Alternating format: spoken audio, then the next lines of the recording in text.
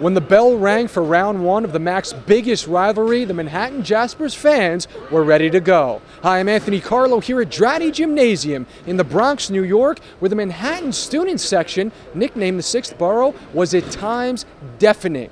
But when it was all said and done, it was ice in the veins of A.J. English and Cedric Casimir that led the Gaels to a 70-67 victory. There is no love lost between Iona and Manhattan fans in one of college basketball's biggest rivalries.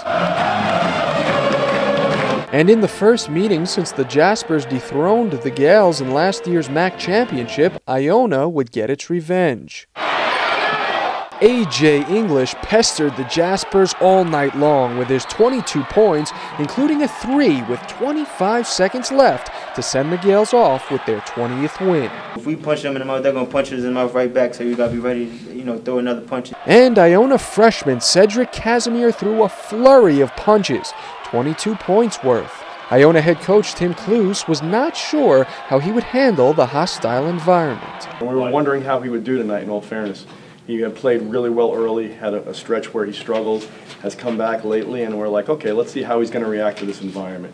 Okay, is he going to be himself, and he was great. Manhattan head coach Steve Masiello makes it clear that the power of the Iona offense is a product of coaching, and Cluse, being the only coach in Iona program history to have 5 consecutive 20-win seasons, is no coincidence. The guy's a genius.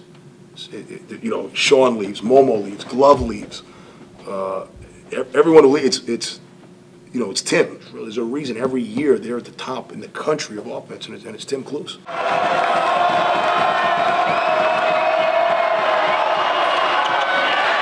The Iona fans had the last laugh at Draddy, but will encounter the Jaspers and their fans again at the Heinz Athletic Center on February 27th at 7 p.m.